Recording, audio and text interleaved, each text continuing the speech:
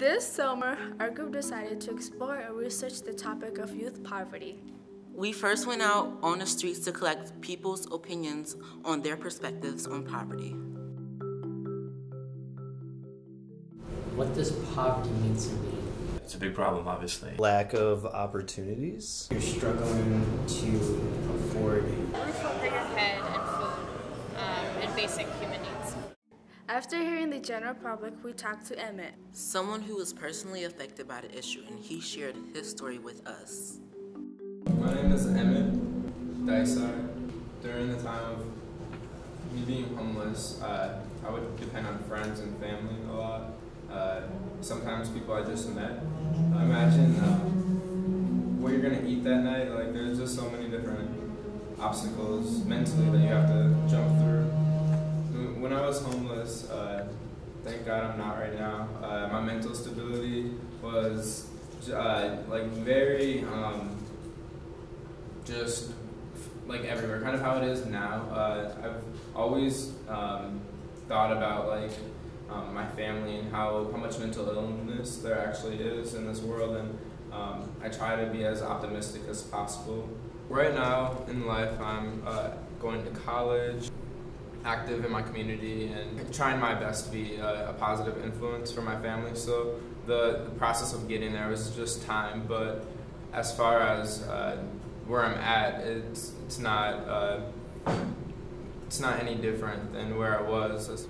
So I think that the city, if they were asked to do something to end youth homelessness or just youth that are impoverished, they could create more programs like the ones that already exist for youth who are homeless, and they could add more funding to the HUD program, the Housing Development Program for youth who are homeless. So just continuing what they're already doing, but at a much higher rate. Talk to youth who are in poverty on a regular basis, and one thing that always comes across conversation between I and them is just the fact that they could quit and take the easy way out. And something that I try to help people see is that if you just keep going just a little bit longer, you'll be able to actually win and overcome any obstacle that was in your way, or have any barrier. So just keep going and don't give up. You're almost there. Next, we went to YouthPrise and met up with Wookie Wheel and Nisi Parker to learn about what they do and what services and programs they provide there are for youth facing poverty in Minnesota. My name is Wookie Wheel. I'm the president of YouthPrise. My name is Denicia Parker, aka Nisi Parker, and I'm the youth engagement manager here. Our mission is to champion learning beyond the classroom, to ensure all Minnesota youth thrive. Minnesota is a very great state, but to continue to be a very great state, we have to find ways to meaningfully and authentically engage our young people. So I don't really believe that young people are the leaders of tomorrow. I believe they can lead right now. So having that youth voice always present in what we do at every level is very, very important to me. It always has been. It's part of my passion. And I think we're a better organization because of that. I think the most basic need I can think about is just the fact that hunger is a real issue in Minnesota. And a young person once said to me, "Don't ask me to be brilliant if I'm hungry." So one of the things we did in response to that statement was to really be thoughtful about establishing a nutrition program. I don't think anybody deserves to be hungry, and I don't think anybody deserves to live in poverty. It is impossible for young people to succeed when they are focusing on survival.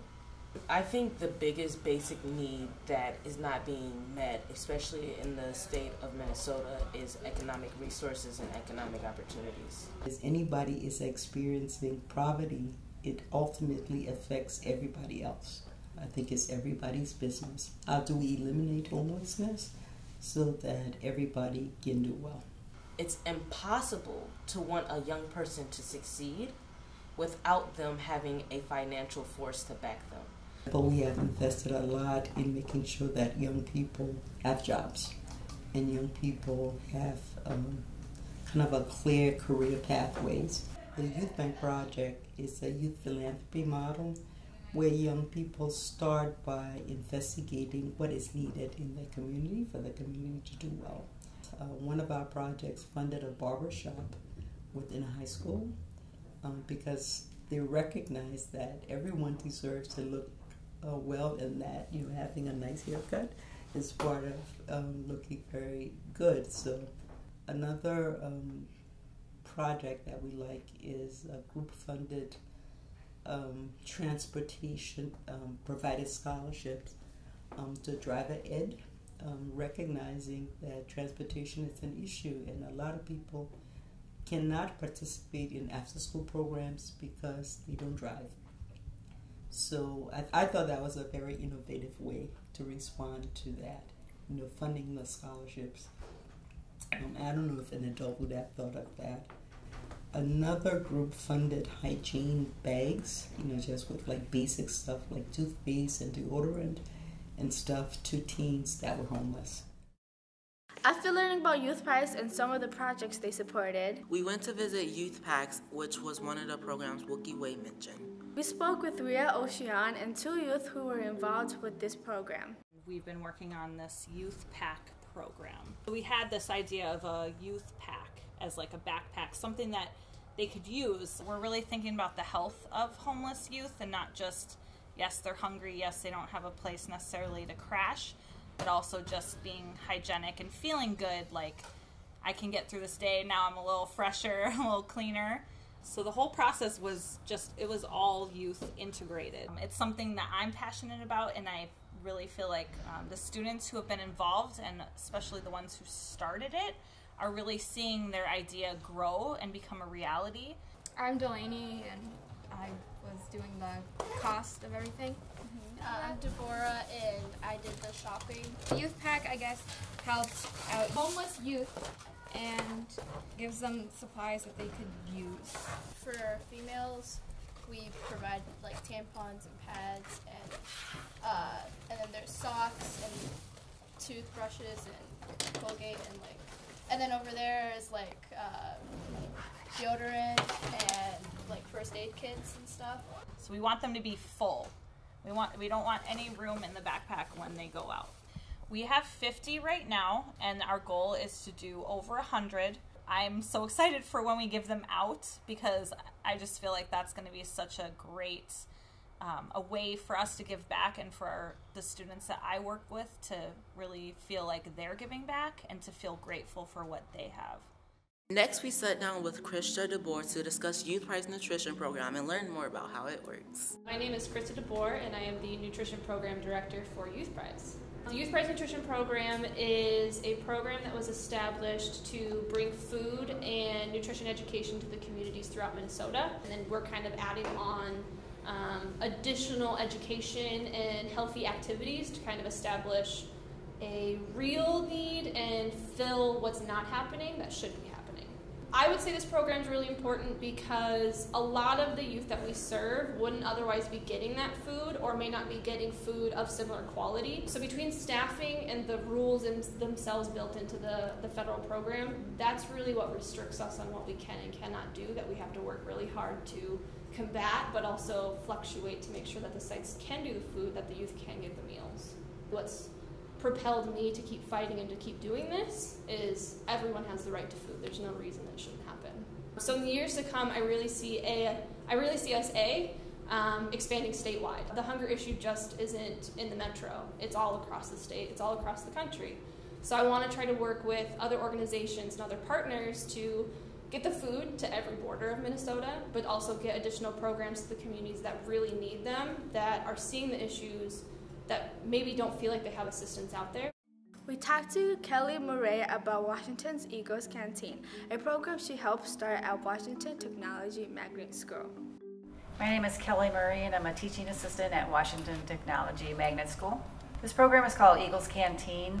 Typically all the kids at Washington get free breakfast. I started the program because I saw, like I said, a lot of waste with the food that the kids eat. We just decided to do something about it, collect it all, and give it back to the kids that need it the most. I would hope that it can be implemented in the rest of the school districts. So that's the biggest impact, I think, is they can take this food, grab the food at the end of the day, take it with them, and eat it throughout the night.